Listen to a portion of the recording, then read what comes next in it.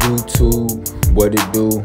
It's your boy, The Fader, back at y'all again with yet another video, man. Now look, today I'm gonna show y'all how to do a clean ball fade. Okay, this is one of the cleanest ball fades you're gonna ever see in real time.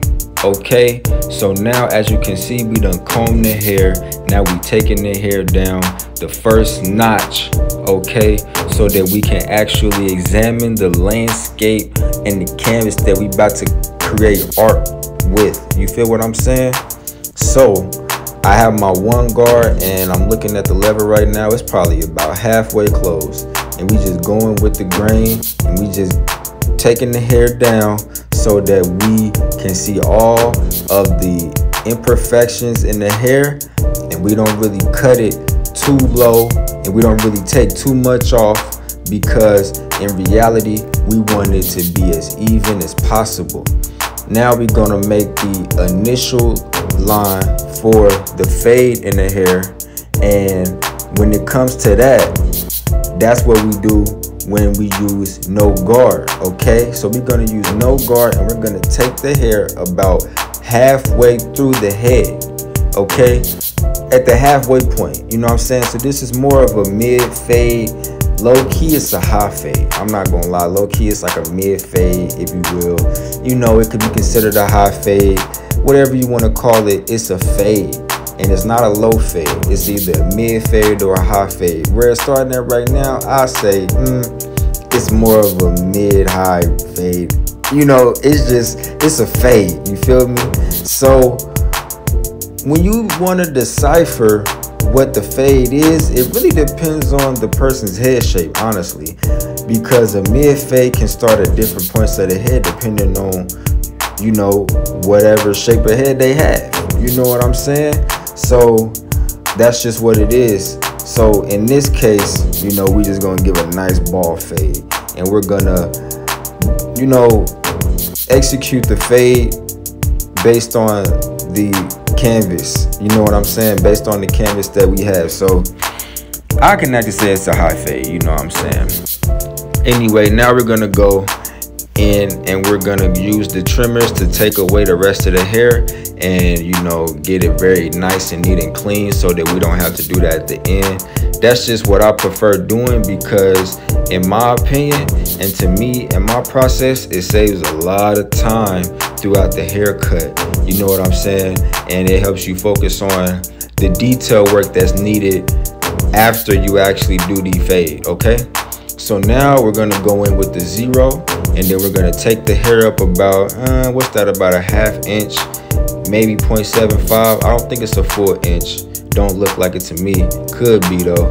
It just is relative to the canvas that you're actually fading. So yeah, when people tell you like go up a ½ inch or go up an inch, I don't really know how accurate that is, because I'm not actually using a ruler to measure what I do while I'm conducting a haircut. You know what I'm saying? I just go based off of the canvas and how the haircut will look on a person's actual head. You know what I'm saying? Because if you try to be robotic with your process, then you're gonna really limit yourself to the possibilities of what you can do to make the haircut look as best as possible, given what you have to work with. You know what I'm saying? So that's why I don't really be too specific with the numbers. I just say do what you do in regards to the canvas that is in your chair. Now we're taking it up with the 1, and we're gonna do the same thing. You know, you don't have to be too precise with everything that you do. All you have to do is just make sure, well, you have to be precise. I'm talking about with the numbers and going up ½ inch, an inch and all that. You just have to make sure that everything is neat and clean. So in that case, you will be precise. I'm just saying you don't gotta pull out a ruler and measure ½ inch or an inch or 0.75. Like, I mean, come on now, it's serious. It's just like, in reality, you don't really have to go and do the most like that, because you just don't. You know what I'm saying? As long as you make the haircut look nice and neat and it's very clean, then, and precise, you're good. So now, you know, we have the 1, I believe, that's still the 1, I believe, and I'm combing, I'm using my comb, And you know, you have to comb the hair. If you want to use a brush, you can use a brush too. You just have to make sure that the hair is uniform so you know what you're cutting. So that's why, now moving on, that's why I was cutting the hair how it was at first, because now after you do the fade, you want to fade down. You want to go with the grain again so that, you know, you actually can see where you might need to go back in and fade around and do your cleanup work. That's why you don't really cut all the way into the hair. You want to just like layer it when you cut. You don't really want to just go straight in like that. You know what I'm saying? You want to just really get the feel of the haircut so that you don't miss any steps or plug anything in the hair, and then it turns out to not be what you want. So now, after I did that and actually went with the grain, now I'm going to go back and fade and clean up those areas that I saw. Now that everything is nice and neat and uniform, it'll just train your eyes better. You see, I'm on the right side of the head again, and I'm just really perfecting the fade in the haircut, you know, with the comb. And recently, even in this video, I'm using a comb. Recently, I've been noticing that like I like the brush when it comes to coarse hair. I like the brush more because, you know, it just makes the hair lay down that much better. I use the comb with more straight hair now, and before I was using the comb with every haircut. Now I just use the brush more with the coarse hair, and then I use the comb with straight hair. So that's another little, you know, golden nugget for y'all. Brushing coarse hair is way better than combing coarse hair, and combing straight hair is better than brushing straight hair. You know what I'm saying? It seems like common sense. It just, you know, that is what it is. Now you see me combing the hairline, and that's what I will say. The comb comes in handy when you comb the hairline, especially for a haircut like this, when you low-key are going to keep perfecting and going over the hairline. The comb, I think, is way better than the brush on the hairline. So you might just want to incorporate both utensils in your arsenal just to have the haircut perfected to your liking and the client's liking and stuff like that. So now you see me going in with the initial, you know, line for the edge up or hairline, whatever you want to call it. You know, this is kind of like the rough draft, I would say, because you're just cutting the hair and you're not digging into the natural line. You want to pull the hairline to the front of the forehead as much as possible. You don't want to push anybody back. That's why I go over their hairline so many times, because you want to get the hairline in the most natural form. You don't want to just dig into the hairline and make people hairline recede prematurely, and when they come back to your chair, it's trying to grow back and you keep digging into the hairline. This is why I show y'all the right way to do the hairlines in my videos, because this part right here is actually the most important part of a haircut, especially on coarse hair, any hair really. I'm just saying, especially on haircuts like this, where just people expect greatness when it comes to a haircut, and this is the part of a haircut that solidifies you being a great barber, and it differentiates a great barber from just an average barber, because most barbers will probably cut the hair after this, and then they'll just put paint on the hair, you know what I'm saying, and they don't take the time and do the necessary steps for the hairline to be really natural. As you can see, I'm showing y'all every angle. I'm even going to put the C-cups in the hairline just like I'm doing right now, just to show y'all like it's a process of a great haircut. It just doesn't just happen in a few minutes, you know what I'm saying? It takes, for me, it took a long time to perfect how to do a haircut, how to do the hairline, and it's still little tips and tricks that I'm learning to this day. So I'm just telling y'all that I'm telling y'all to not rush the process. When you start to rush the process, the clients know your work, it lacks in efficiency, and you're just cheating yourself. So I know that the barber industry has become very popular, and maybe a lot of people want to be barbers. Well, not maybe, I know a lot of people want to be barbers right now.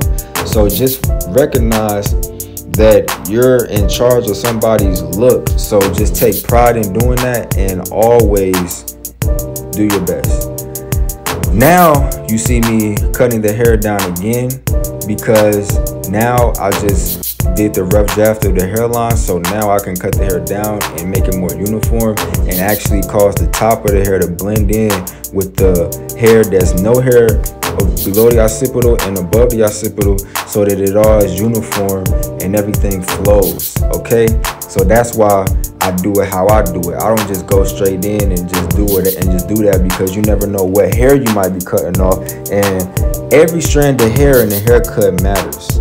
So that's why I just take my time with the haircut, because I know how important it is to, you know, not throw away any part of a haircut, because you never know, one wrong move with the clippers could change the whole haircut. You know what I'm saying? So that's why I'm always just being precise and going over the haircut with the precision that I do.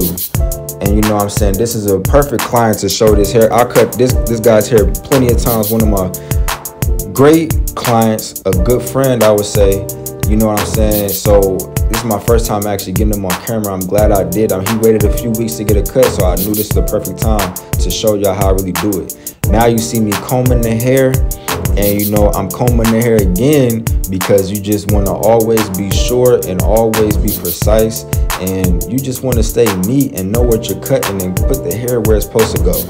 So now you see I'm going over the hairline once again, because I just took something off the top. Now you see the fade is extra crispy, super blurry, and now everything's uniform. So now we can start to give them the real hairline.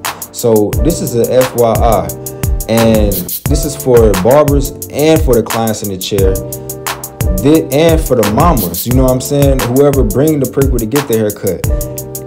If your hairline doesn't last you about at least a week and a half to 2 weeks, I'm not gonna lie to you, you have a bad barber. If you have to really go to your barber every few days and your hairline ain't, you know, staying there, and you don't look like you have a haircut after a few days, you need to find a new barber. You know what I'm saying? You need to come really sit in my chair. You know, follow me on Instagram at The Fader. Go to my website, www.thefader.com. That's www.thefader.com, and make your appointment and come see me. Because if you want your hairline to be as natural as it is, and you want me to help you grow your hair back and get healthy hair, you need to come see me. And you need to find you a barber that treats you the right way and just doesn't look at you for money, because your haircut should last you more than just a few days. If you're paying 40, 50, 60 and more for your haircut, you need to be having your haircut last you at least a week and a half to 2 weeks. So that's why I'm so precise, because even though I do love cutting hair, and you know I love getting money off cutting hair, I also love giving people a great service that they don't mind spending their money on. You know what I'm saying? They don't feel cheated. And as you can see with all the haircuts I have on YouTube thus far, and even the ones I'm going to upload in the future, you see that I take pride in my work.